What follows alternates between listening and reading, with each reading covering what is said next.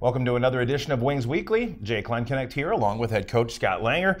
Coach, big weekend up in Minot, and we'll try to curb our enthusiasm a little bit, just like we do on when it's a bad weekend. It's kind of the nature of the game and of the sport for sure. But the Wings sweep Minot 2-1 on Friday night, with Pitters and Burke scoring power play goals. Then on a 7-1 win Saturday night, with Kelly, Slottick, Sokoli getting his first as a wing, Noble and Strada scoring, and then Burke with 2 goals on Saturday night. So a big weekend and a lot of things really clicking for the Wings and the level of effort and everything that was put in over the weekend. It seemed like it really started with Friday, and of course Jack Kelly getting the hard hat Friday night, and he put in just an amazing performance, just grit, determination, and it really seemed to carry over to the rest of the team and into Saturday. What are your thoughts on the weekend? Yeah, it was right away out of the gates on Friday night. We got put on our heels, and the good thing, for us is to see from a coaching standpoint is the way we push back. They had 4 or 5 good shifts right out of the gate, and our guys just pushed back, and then your captain goes the length of the ice and tucks one home to give you guys the confidence, give our guys the confidence, and you start adding in the goaltending that we had, and the amount of block shots that we had as a team. The details were definitely there, and it certainly makes a difference when your team sticks to the details. A weekend like we had against Minot, proves that if you stick to the details, good things are going to happen. Yeah. Well, and like you mentioned, block shots, and I know I heard Coach Bones say there were 16 on Friday night and a bunch more on Saturday night too. On Friday night, without a stick, Jack Kelly blocked probably 3 or 4 on some extended offensive pressure. And, again, that just seemed like that level of determination carried over to everybody. I mean, guys like Pitter and Strada and Fletcher, everybody was involved blocking shots throughout the course of the weekend, doing a great job defensively. As you said, certainly goaltending is a part of that too. Gabe not only allowing 2 goals on the weekend. And you talked about details, and I know that you're big on the block shots and so on. What made the difference in the specialty teams? You guys went 2 of 4 on Friday night, and the kill was fantastic on the weekend. Was that a detail kind of thing too, or were there some changes made? Well, there's no question it comes down to details. Coach Bone puts a lot of effort into that power play, and he studies the tape pretty good against each opponent, and but it also takes the guys sticking to the details. You can lay it out, but you have to have execution. And I thought our guys executed perfectly. Obviously, the specialty teams were the difference, I believe, both nights. And they certainly had a fair amount of power plays, and our penalty kill stepped up. But again, we were actually blocking shots on our penalty kill. We were in lanes. We were sending the puck 200 feet. We were just doing things that we haven't seen surface, consistently. We've seen it happen on Friday, Saturday. Yeah. Well, like you said, both nights. 3 of 9 on the power play on the weekend. And again, as I mentioned, the kill was perfect on 7 challenges. Consistency. We've talked about it in the past, in previous weeks and so on, and that's been a little bit of an Achilles heel where guys, maybe show up Friday but don't Saturday or so on. How do you keep a weekend like that? How do you keep that kind of keep going and I guess, address the consistency issue? Well, I think we needed a weekend like that, and to feel what it's like to have to earn those wins on the road. We were down to 10 forwards on Saturday. We had 2 defensemen inserted as forwards into the lineup, so there was quite a bit of adversity, and we got it done. And, we need some of those bumps in the road and to pull ourselves through and finish on top. But, we come back today and, first thing Monday usually isn't the greatest practice, but today was outstanding. So, the energy level's there, and I think a weekend like we had against Minot can definitely push us along here. Obviously, you got Brookings coming up, and they're the top team in the division, and it's going to take another solid effort, to solve them. Yeah. Well, and you mentioned one of my next points, which was short players due to illness and injury and so on. A jumbled up lineup. You had, as you mentioned, defensemen playing in the forward position and so on. What kind of stress or what kind of pressure does that put you guys as a coaching staff in, where you're trying to figure out who's going to do what when? Well, it's certainly before it happens, it's quite stressful. When you have guys playing a position that they've never played before in their life, but when they make it easy on you and they go out there and they actually execute and do exactly, keep the game simple and do exactly what you ask them to do, life gets a lot easier. Yeah. And, our guys this weekend, there wasn't a whole lot of drop-off in our lineup. Everybody went hard. Everybody did what they had to do. And the only thing they had in their mind were the 4 points, which from a coaching standpoint, it's easy to coach a team like that. Yeah. Well, again, Saturday night, the goals just were pouring in and just seemed like really giving Minot fits on all ends of the ice. I mean, you really had it tilted, and I heard it from some of the fans, even some of the guys in the press box even were just really impressed with the play of some of the players and of the team as a whole.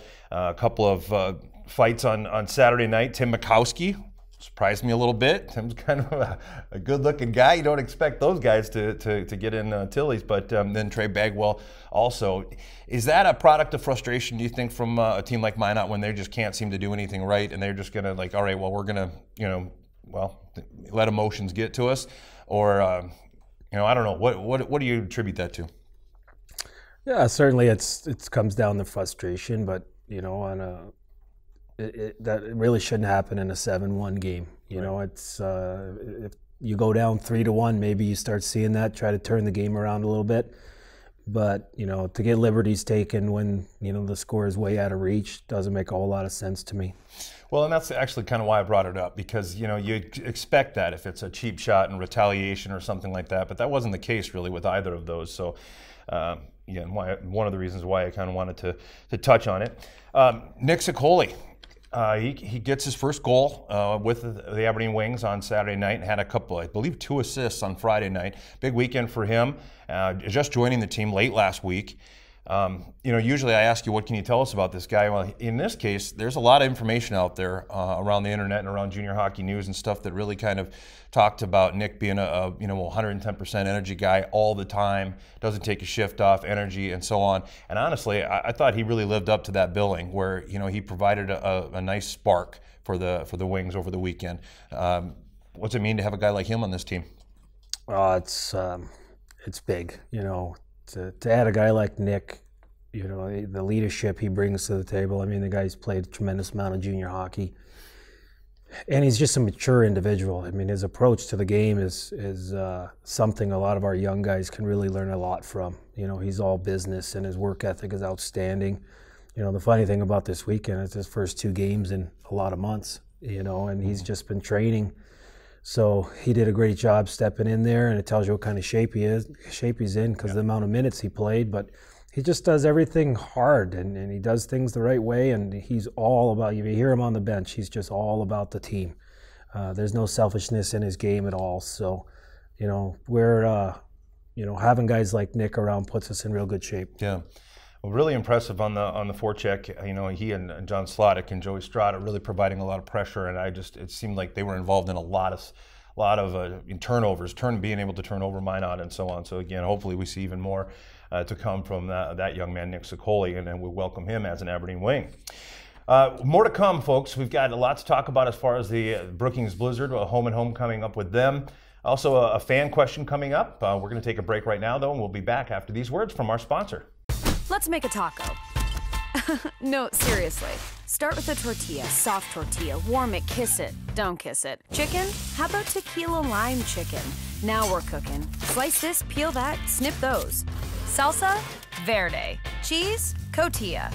Oh, forgot to mention. Guac. That's better. See, anyone can make a taco, but we're not anyone. We're Qdoba, and these are knockout tacos. Qdoba Mexican Eats. Choose flavor.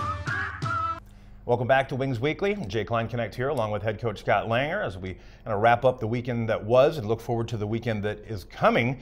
One of the things I wanted to make sure and mention, of course, is Nathan Burke has been named the Central Division Player of the Week. A 5-point weekend for Mr. Burke, scoring 2 goals on Saturday night and 1 on Friday, and a couple of assists thrown in there as well. We talked about it before the break, how Slottick and Sicoli had strong weekends as well. Coach pointed out during the break that all on the same line, so that line generating a lot of energy and a lot of scoring. So, Coach, right now it's standings. Brookings at 19, and as you mentioned earlier on, they lead the division. The Wings right now at 18 in second place. Bismarck also has 18 points, but a lower win percentage. Austin at 15, sweeping Bismarck over the weekend. Bismarck has now lost 4 straight. and Wilderness at 16 and Minot in 6th with 15 points. It's early to be talking standings and that kind of stuff, but compared to where you were at last year at this time, to be able to be towards the top of the division and gaining ground as the weeks go on, how nice is it to not have to really be thinking about digging out of a hole come, late December, January, and so on, and making a big run to a big push?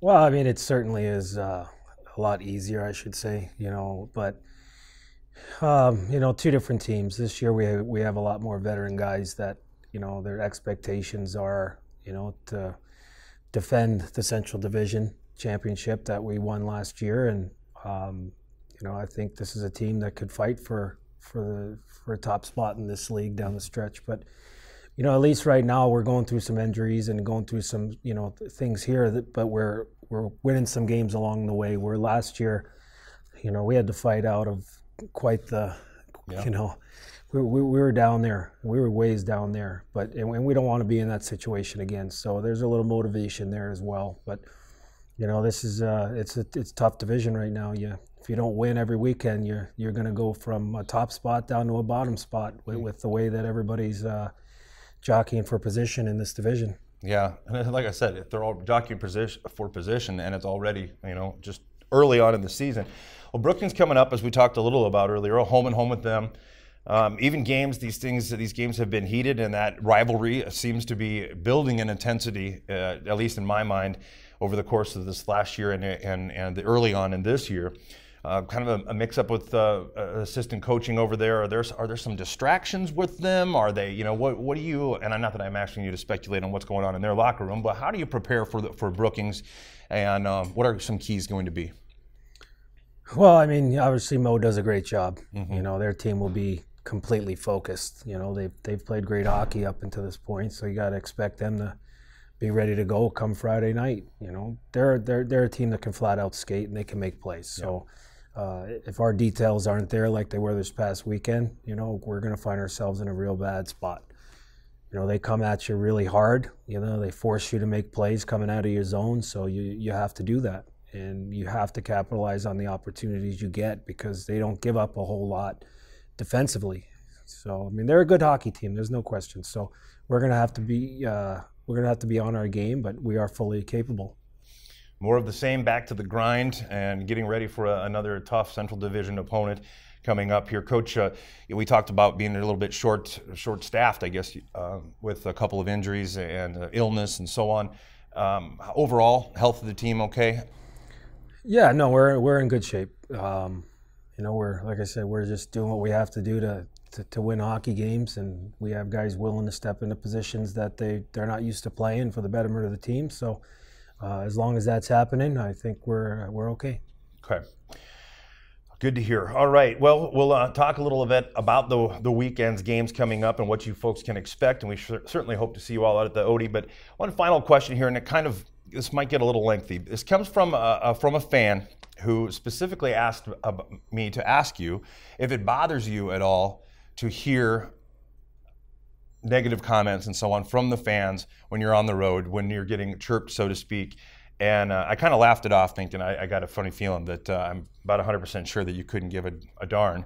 But it led me to junior hockey culture as a whole and how it's different. So first, does it bother you at all to hear the crowd razzing you a bit? Yeah, no, I mean, I doing this long enough where it just kind of I don't really hear it, I'll be honest with you. My focus is always 100% on the guys on our bench and the guys on the ice. So one of the fun things about junior hockey is the fans that surround it and how they get in and support their own teams. So if it's screaming at me, and rather than watching their team play, so have at it, I guess. Well, and this ties in a little bit because, in Minot, I'm sitting directly behind the penalty boxes, and I'm watching, and you can't help but hear what is being said to the guys as they're serving their minutes in the sin bin there, and the reaction that they have. Some of them will ignore it completely. Some of them start jawing back and forth. Some of them will squirt some water bottles at the glass, sort of stuff that you see in NHL games. And it led me to think a little bit about the culture of junior hockey as a whole. at how different it is from, say, high school sports that are overseen by an activities board and how everything's supposed to be so, sportsmanlike and everything, and you have to be careful not to offend anyone or do this or do that.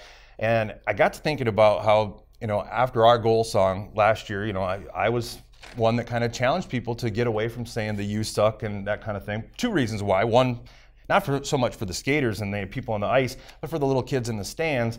But also because if you're getting beat and you're telling the goaltender you suck, it seems kind of ridiculous to me. But anyway, after having seen and heard everything that I hear in these other buildings, what is your thought on that? Is it just part of the game? Because when I talk to the players, they love it. I mean, they get excited when they're in a hostile environment. Yeah, I think that's what junior hockey is. I mean, it allows so many people to be involved, and it includes the fans. And the fans seem, there's always your group of fans that think that they're the difference makers, and they're going to get inside the players' heads, and sometimes it works and sometimes it doesn't. But obviously, the mature guys, take it, have a little fun with it, and they move on. They go back to work. So, that kind of makes that's what junior hockey is, and I think you see a little bit at the college level as well. Mm-hmm. And there's a fine line, obviously, and I think for the most part, like in our division, I think the fans are great, and mm-hmm. They really don't cross that line, and of saying things that get into racially or anything like that. They're just having a little fun with it. So, it's great. I don't have any problem with it. I know when you come into the Odie, you're going to have your hands full with the fans that we have. So yep. I'm fully expecting to take a little bit of that heat on the road. Yeah, well, that's what I've said. You get what you give, so to speak. And I don't know. It was a point that that was brought up to me, and I wanted to address a little bit with you, but also just because I thought it was interesting that it isn't a high school activity. It is definitely a beast of its own, and it does kind of add to the allure of it. And some of it, if you can laugh it off a little bit, or realize that it is just said in fun, like the players seem to be able to do. It is part of the appeal. Well, all right, folks, Wings in action as we talked about with a home-and-home with the Brookings Blizzard coming up on Friday, November 10th at Brookings. You can watch the game at Buffalo Wings and Rings in Aberdeen or by logging on to hockeytv.com. Listen to the action on 94.1 The Rock, hubcityradio.com, or the Hub City Radio app.